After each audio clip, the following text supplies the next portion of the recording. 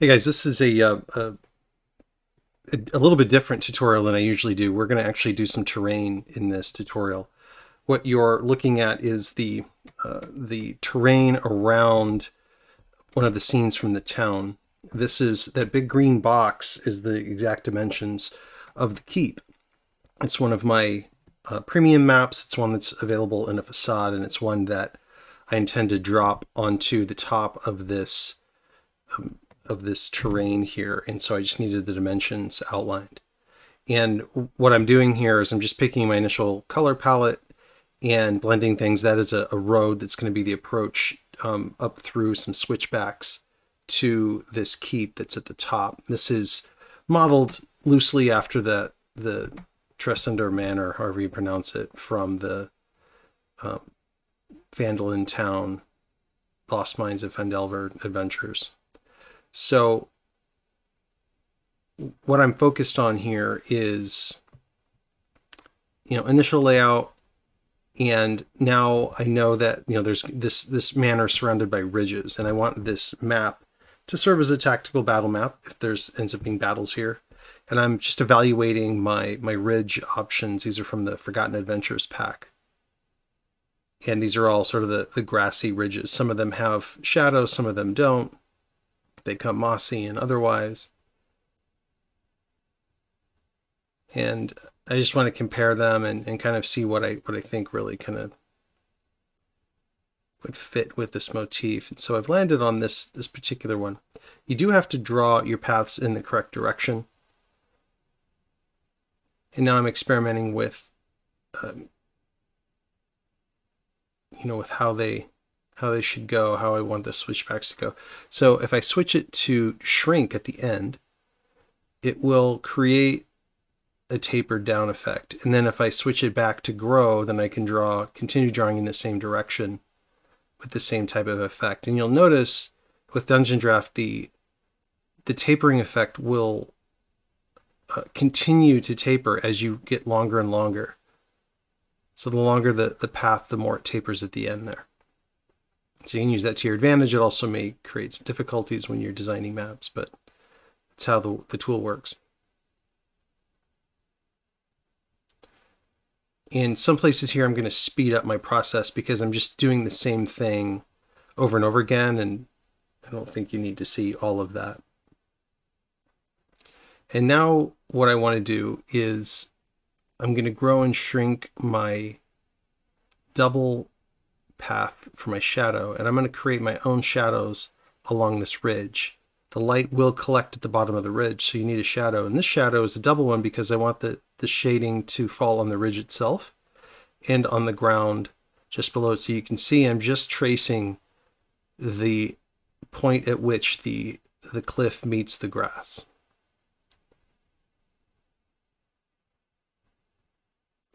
And because it keeps tapering my shadows, you can also just stop your path and start a new one, and it'll help avoid some of that excessive tapering as you get really, really long. And I'm just putting points along the way.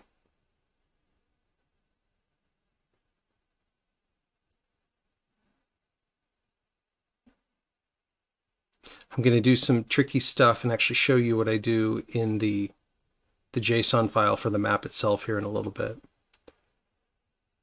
And now I really like this cobblestone and dirt stuff. I think it makes for a good path. So I'm gonna lay it into my existing path and give it just a little bit more interesting texture. I imagine this path at one time was well worn, and now it's not. This particular keep is going to be in a destroyed state. It'll be something that I have a version of it that's not destroyed. It's all very nice, and it's something that would turn into a base for players, for example. Of course, there's other ways into the manor. There's a secret path through the basement. That's all been built out as well. But now I'm experimenting just with the grass path. I really like this path. It helps really sort of show where there's grass sort of creeping up around things. Otherwise, you just have sort of the flat texture itself that comes with the Forgotten Adventures pack. And you have to be careful what direction you're going here. I'm also fading it in and out because I just want the grass to look like it's sort of fading and becoming shorter in some areas. I don't want to draw like a totally hard line around this whole thing, but you can see I'm just kind of approximating where it is. And now I'll go back to my terrain tool and I'll pick my dirt again, and I'll just kind of clean up some of the grass that's coming out underneath that path. I don't have to get it perfect. Certainly there's paths with grass that grow into them. I'm just doing a little bit of cleanup here so it's a little bit more like it's a well-worn path.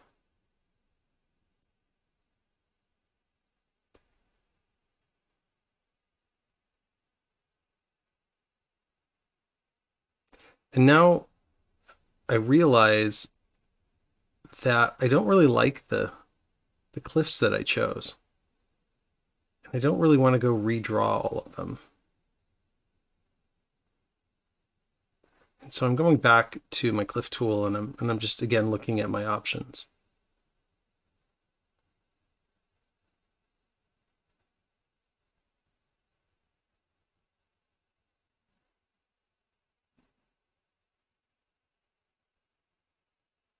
I think I like that one. So I could try to go do everything over again. But instead, what I'll do is I'll open up the file, the map file. I'm going to open it. In this case, I use Sublime Text, but you can use any text editor.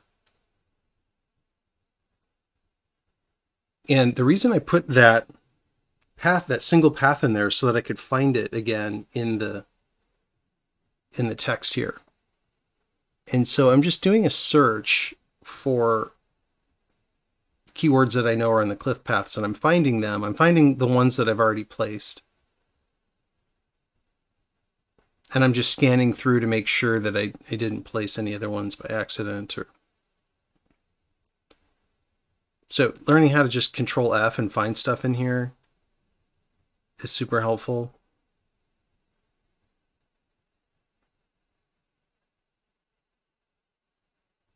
And now what I'm going to do is a find and replace. So I'm going to take the path that I used and I'm going to replace every reference to it with this new path.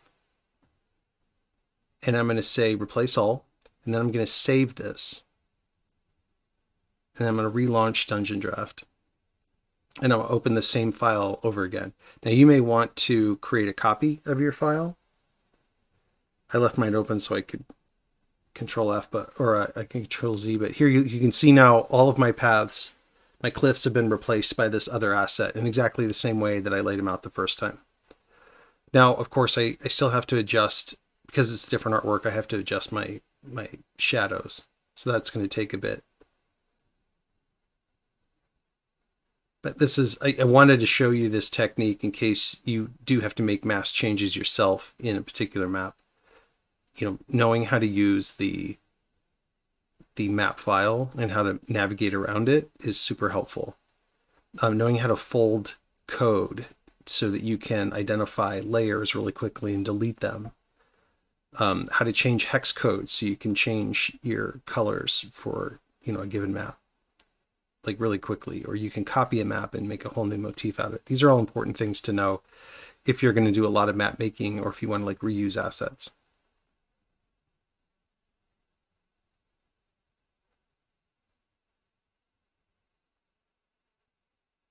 Okay, now I want to put in some vegetation. And so I'm using my scatter tool, and I'm using my select and my control keys to basically select multiple assets. And I want this to be a mix of, you know, green and yellowing bushes. And you notice that my rotation's fully rotated, so I can rotate in any direction. And then I've got the scale able to, you know, go between 0.38 and 1.78. And this is just to make these look more random. I'm placing them all down at level 100. And vegetation, I want this to be kind of like windy and maybe a difficult environment up here. And so the vegetation is going to hug the, where it has the most safety from the wind. So that's why you're seeing it sort of mostly on the south side and mostly hugging the cliffs here. And now what I'm doing is I'm taking my shadows that I laid before and I'm moving them up to level 200 so that they're above this vegetation, because these shadows would also cast a shadow on the bushes and shrubs underneath them. And this is all just to use light to trick the eye into believing that these things are all really laid out the way they're laid out. Now the next step is to go back to my double path.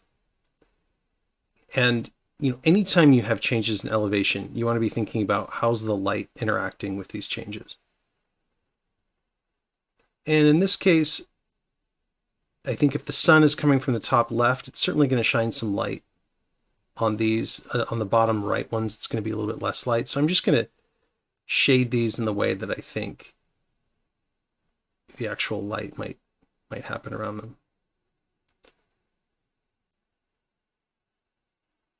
I'm using the 20% tool. I'm just doubling up. You can always double up your shadows. It's certainly easy to go too dark with shadows.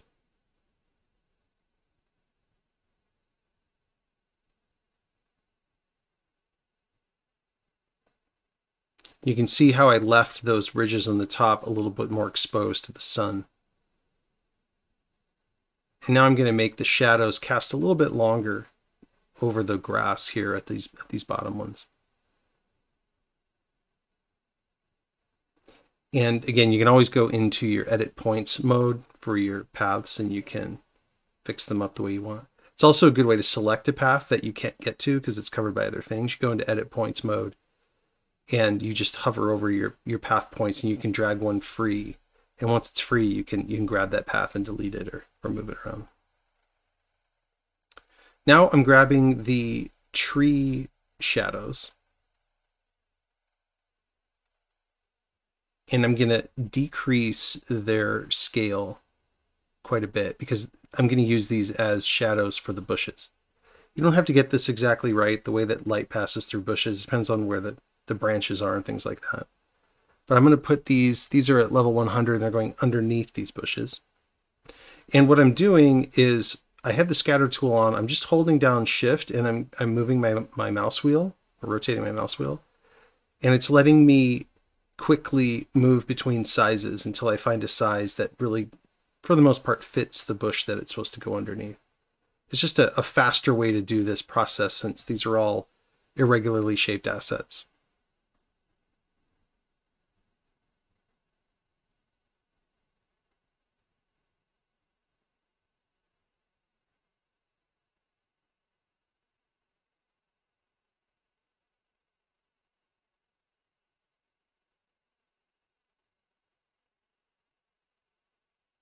Again, not trying to get this exact.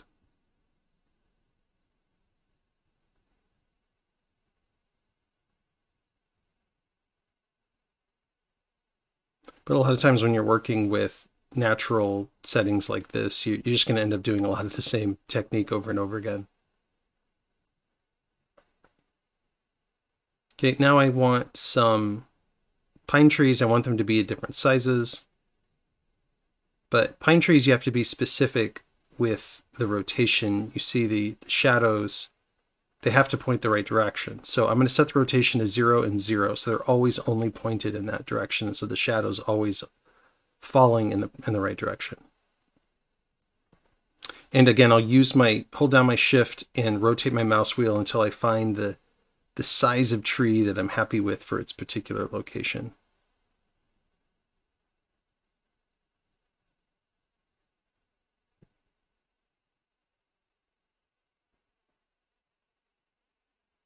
And I'm still at level 100 here.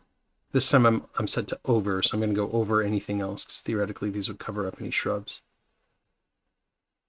And now I'm going to do the same thing for these stones. I think they match from a color perspective, the environment pretty well. Again, these all come from Forgotten Adventures. Now I'm set to under, still level 100, but set to under so I can fall underneath anything else, especially shadows.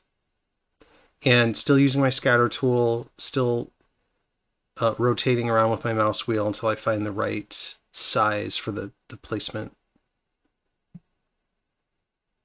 And I'm doing all this because I feel like this could make a really neat tactical map. You can see it's very large in scale. Those squares are pretty small, so you could do a lot with defending a map like this or battling up to it. When this actually ends up going into Foundry, I'll use some creative wall height stuff so that visibility is obscured depending on the vantage point that you're at. The players will have to make checks to be able to scale some of these walls unless they try to battle up the main road.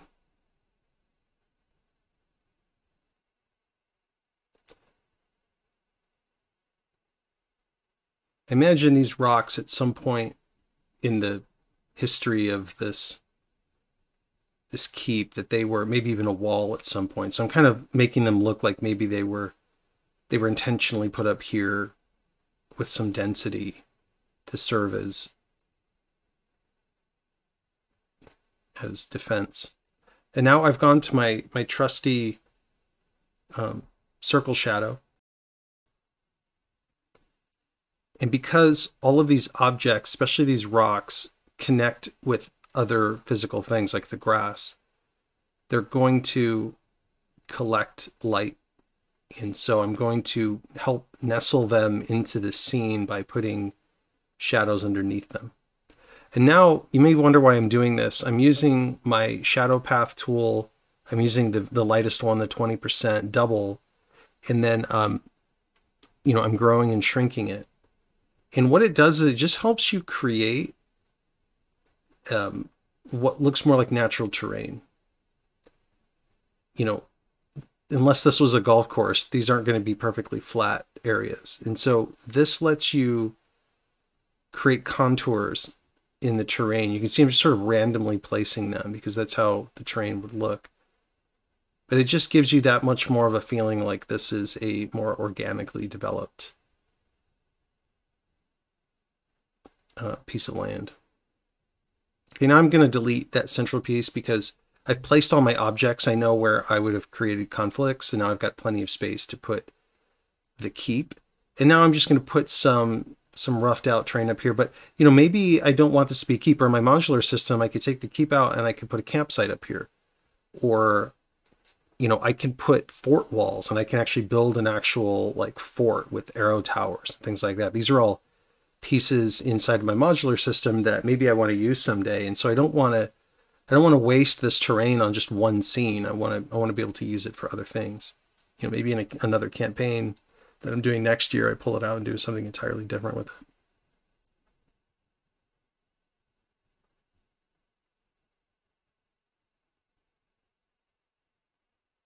And now I'm going back to my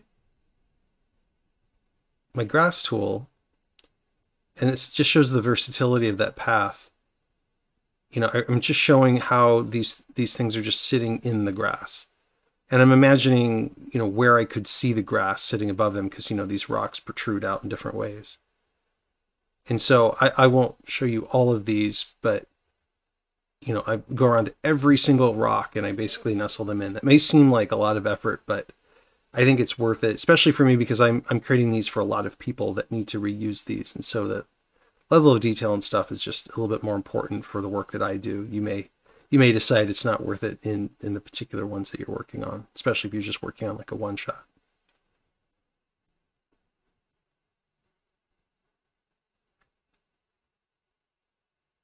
Just a little bit more ornamentation, some stumps. Maybe the trees have been cut down from the area in order to create better visibility. So, but they also touch the ground, so you want to make sure that they've got shadows under them like anything else. Otherwise, they sit flat on the ground and they don't look like they should look.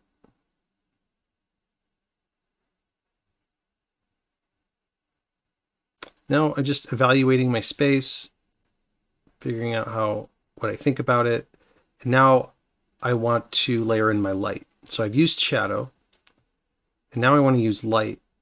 Again, thinking like the sun is in the top left, how would the sun light up some of these spaces and help create this illusion of, you know, depth and differences in height?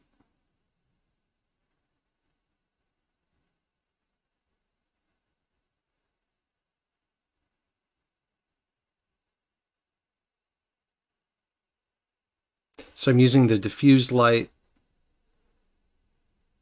I'm using it a very low intensity.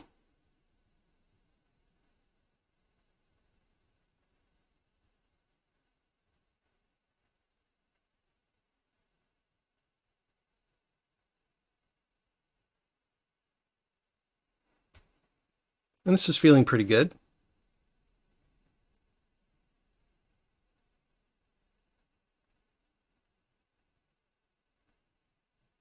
Okay, so now what I want to do is my entire town is available or can be made available in snow, a snowy version. And I want to be able to accommodate an entire, you know, winter or northern climate type of environment. So I'm going to copy that entire level and make a new one in Dungeondraft. And this one I'm going to call my snowy level. And I'm going to go in here and go to my original terrains, and I'm going to change them, some of them at least, from what they were to a snowy version. So I'm changing all my grass to snow essentially.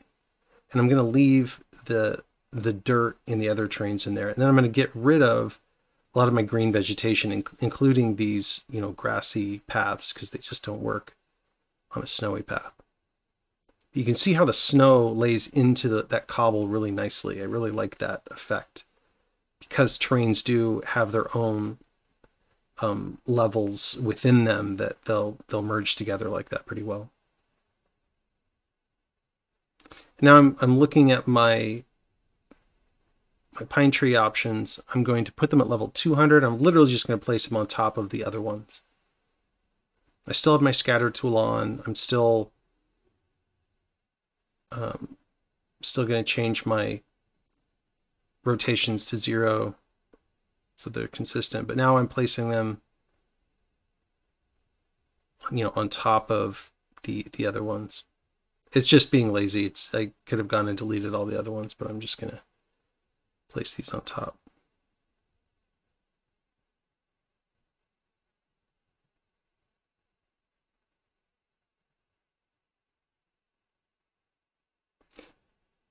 And then what I did was I deleted all of the vegetation, all the bushes. And now I'm going down to these more snowy bushes, and I'm gonna put them in essentially the same place that I put the other bushes. So I'm gonna just compare levels to see where my other bushes are, and I'm gonna just approximate that. And I didn't take you guys through the whole thing, but you can see, you know, all of those are now in place. Now what I want to do is I want to grab the shadows for the dead trees, and I'm going to do the same thing I did before. I'm going to hold down my shift, rotate through my selections on the scatter tool. I'm just going to put shadows underneath these bushes.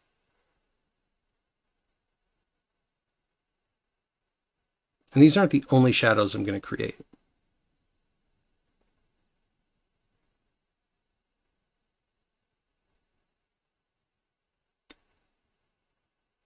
I'm going to use my same circle shadow to also obscure the interiors of these.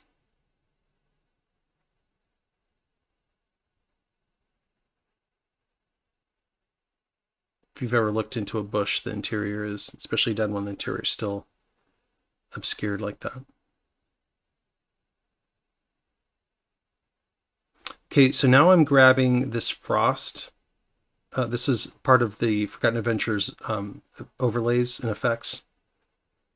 And I'm picking a white color. I'm at level 300, so I know I'm going to be above everything else. And I'm going to frost all of the rocks. I don't like the pure white, so I'm going to drop it drop its alpha value so that it's semi-transparent. That'll help me see the rock underneath it. And also helps you when you just want to spam things together so that it doesn't totally obscure the artwork underneath it. And I'm doing the same thing. This is still my scatter tool. I'm still holding shift to kind of until I rotate and find the size that fits that asset the best. But you can see now all of my rocks, all of my stumps are now covered in frost.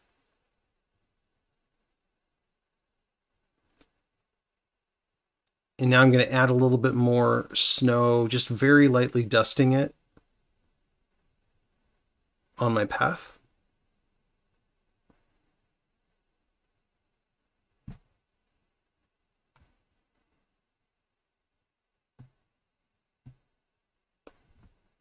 We're getting pretty close to being happy with this asset. I'm going to put a little bit of this thicker snow on the outside.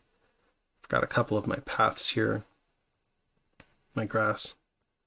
This is looking like a pretty good start to a wintry version of this. And there's a lot that I can do as a DM with this map.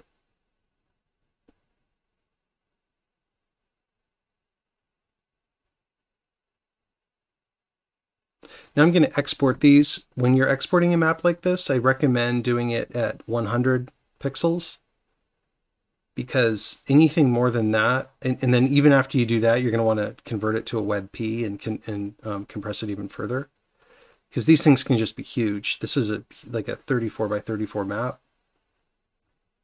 And so I'll do it at 100 tops, unless there's really a lot of detail that I want to show my players. But for performance reasons, I'm going to want to keep it down. And just exporting both of these layers, they'll eventually turn into WebPs. And then these will both go into, in fact, they are today in my compendium or my module folder for Foundry. So anyway, that was it. I hope you guys enjoyed this. Let me know if you'd like to see more things like this from a nature perspective. And in the meantime, have fun making your maps.